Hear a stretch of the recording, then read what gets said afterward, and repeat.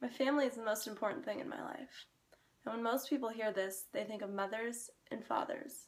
But I have a more unconventional view of what family is. I think of my friends and my community. One experience that stands out in my mind is my time traveling and studying abroad in London this past winter. Before this experience, I had never really been away from home or my parents. I found myself in a new country without any immediate family to rely on. During this time, the friends that I made became my family.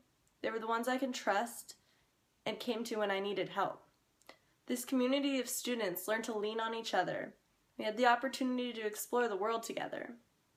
We saw and helped each other grow as students and, most importantly, as people.